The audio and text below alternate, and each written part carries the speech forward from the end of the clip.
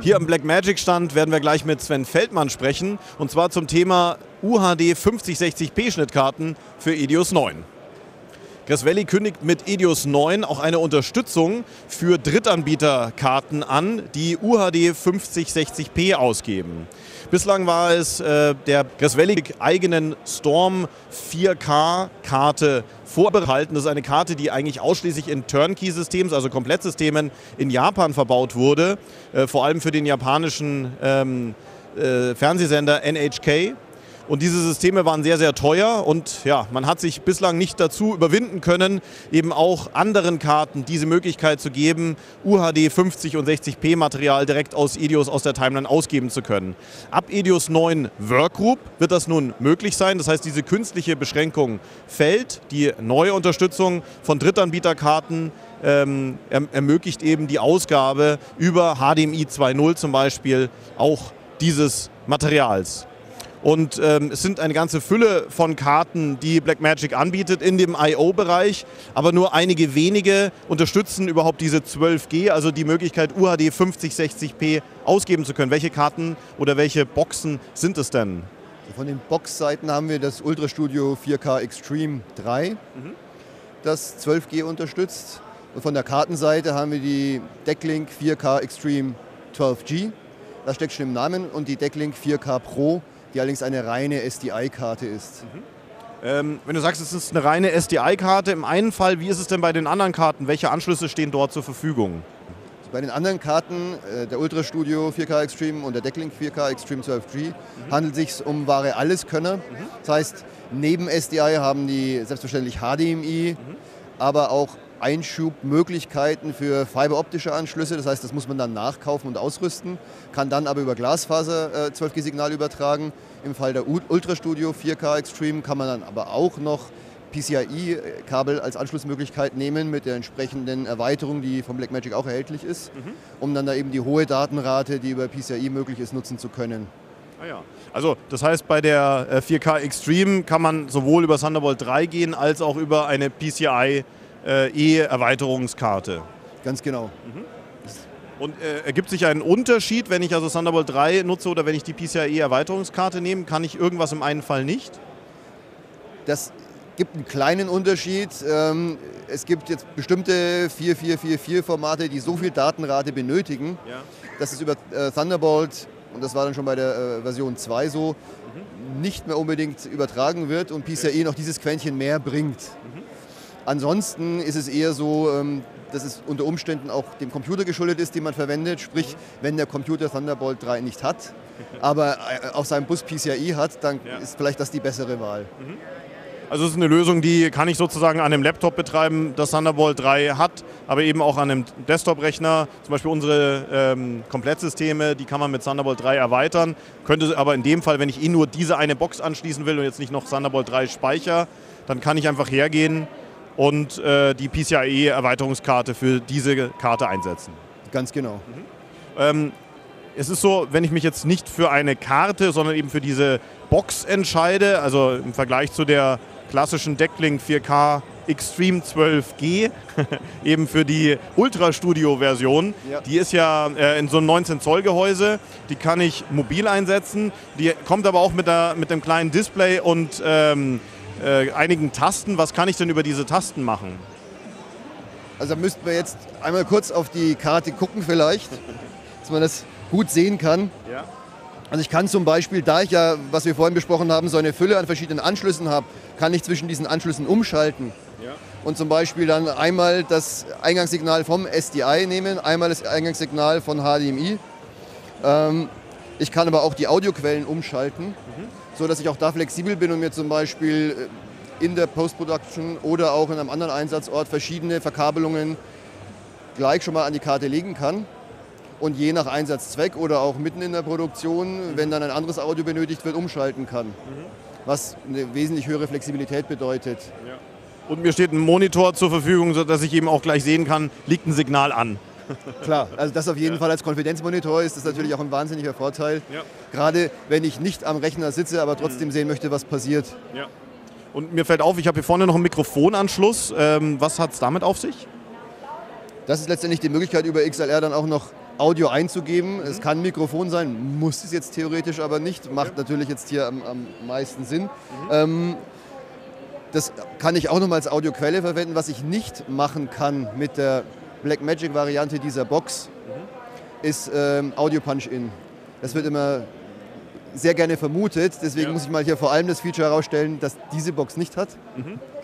Damit man nicht fälschlicherweise denkt, dass ich genau durch den Audioeingang dann direkt praktisch übersprechen kann. Ja. Also die Karte ist nicht in der Lage, sozusagen jetzt in Verbindung, ich glaube, es gibt eine modifizierte Variante, die man für Avid rausgebracht hat, wo das möglich ist. Aber hier in der Variante ist es so, muss ich entscheiden, entweder Audio aufzuzeichnen oder meine Videoverarbeitung zu machen. Genau, aber ich kann nicht quasi über das Video drüber sprechen und das dann mit aufzeichnen. Okay.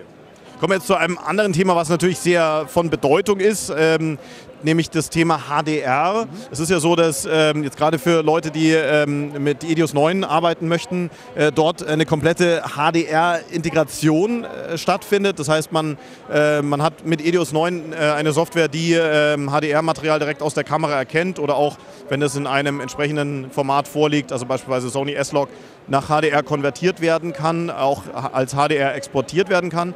Und es gibt eben auch die Möglichkeit, über diese Hardware grundsätzlich ein Signal auszugeben und auf einem HDR-Monitor anzuschauen. Bislang ist es so, das wurde uns von Gus Valley gerade hier auf der Messe bestätigt, man wird bei den Karten, die das unterstützen, auch die sogenannte HDR-Flag setzen. Das heißt, dass eben dann die Hardware automatisch zum Monitor sagt, hallo, das Signal, was ich jetzt schicke, das ist HDR, sodass der Monitor automatisch umschaltet. Im Moment ist es so, und das gilt natürlich auch für alle Karten, die diese Kennung nicht senden können, muss ich am Fernseher, wenn ich in einem HDR-Projekt bin, manuell noch umschalten auf HDR. In der Zukunft wird allerdings diese Funktion mit integriert sein. Und es gibt auch von Blackmagic bereits Karten, die in der Lage sind, hardwareseitig diese Flag zu schicken. Welche Karten sind das aktuell? Genau, also vorausschickend muss ich vielleicht sagen, das, was wir jetzt genau besprechen mit diesem Flag, gilt für die HDMI-Ein-Ausgänge der Karten. Manche Karten, wie wir gerade besprochen haben, ja auch SDI und so weiter Ein-Ausgänge, aber das Flag wird momentan bei HDMI gesetzt. Das ist bei UltraStudio 4K Extreme so, es ist bei der DeckLink 4K Extreme 12G so, die auch oben auf der zweiten Ebene HDMI-In-Out hat. Und dann haben wir Karten, die sind zwar nicht 12G-fähig, sondern gehen nur bis 6G. Sind aber eben HDR-fähig mit dem Rec 2020 Farbraum. Das ist DeckLink Mini Monitor 4K und DeckLink Mini Recorder 4K. Also einmal eine Karte, die nur capturen kann und einmal eine Karte, die eben nur als Monitoring-Karte ausgeben kann.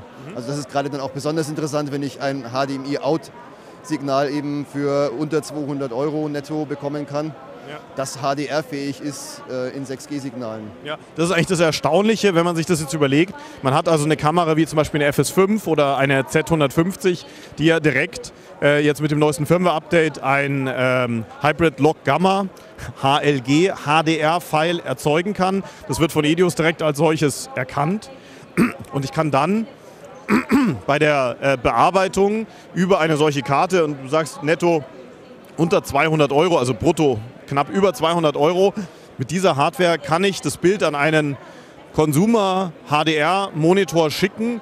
Es gibt ja HDR-Monitore schon in einem Preissegment ab 500 € etwa, die sowohl UHD als auch HDR darstellen können und kann tatsächlich das Material, was ich gefilmt habe, direkt auf diesem Fernseher in HDR sehen, ohne irgendwelche Bearbeitungsschritte. Und das ist eigentlich etwas, wo wir offen gesprochen ja eigentlich alle hinwollen, dass es nämlich ein bisschen unkomplizierter wird, der HDR-Workflow, wie man so schön sagt. Das heißt, ich nehme was auf, habe dort große Highlights und zeigt es einfach auf dem Fernseher und da sieht es dann genauso aus mit den Highlights. Ich muss nicht erst irgendwie was konvertieren, rumdrehen und so weiter.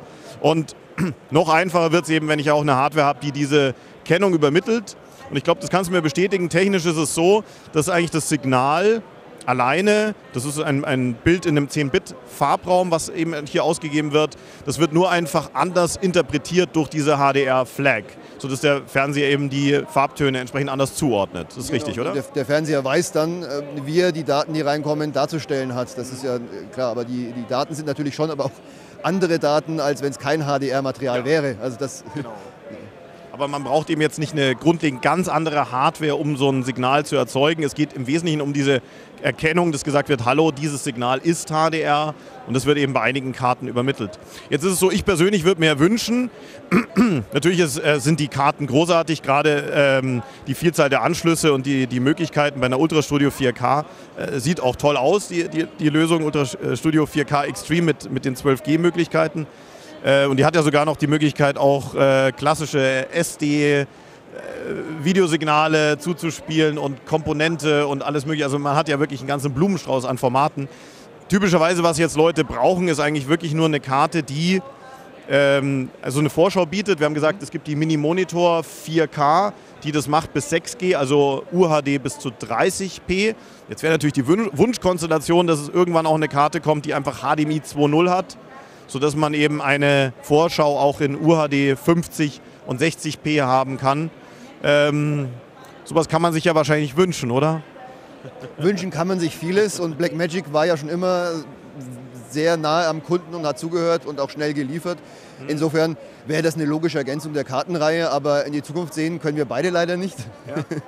Und Blackmagic ist da ja auch sehr, sehr bedacht drauf, vorher keine Informationen rauszulassen. Aber als, ich sag mal, natürliche Ergänzung in der ganzen Kartenreihe wäre das natürlich super vorstellbar und für den Kunden eine tolle Sache. Deswegen kann ich mir schon vorstellen, dass Blackmagic da auch zuhören wird. Ja, also ich denke, um das vielleicht abzurunden und vielleicht diese Seligkeit mit dem, dass man nicht weiß, was in der Zukunft sein wird. Also ich programmiere das für mich jetzt einfach mal. Ich sage, so eine Hardware wird kommen, denn das ist ganz logisch. Der Markt verlangt danach. Es wird gerade für das HDR-Monitoring über HDMI kostengünstig, wird eine große Nachfrage sein. Viele Leute haben jetzt bereits sich einen Fernseher zugelegt, der HDR kann. Wenn ich eine Kamera habe, die jetzt ähnlich wie bei Sony über ein Firmware-Update diese HDR-Fähigkeit bekommt, oder wenn ich mir eine neue kaufe, die das ohnehin kann, dann fehlt eigentlich nur noch dieses kleine Quäntchen dazwischen, dass ich nämlich eine gut bezahlbare Karte habe, die HDMI 2.0 als Vorschau bietet, dann vielleicht auch gleich mit der HDR-Flag, so wie wir uns das wünschen würden. Und ich behaupte einfach mal, das wird in naher Zukunft kommen und höchstwahrscheinlich eben auch von dem Hersteller Blackmagic. Insofern vielen Dank für diesen Ausblick in die Zukunft, den ich jetzt einfach mal übernommen habe, aber du hast ja die Steilvorlage dafür schon gegeben. Dankeschön, ja. Noch eine schöne Messe. Dir auch. Danke.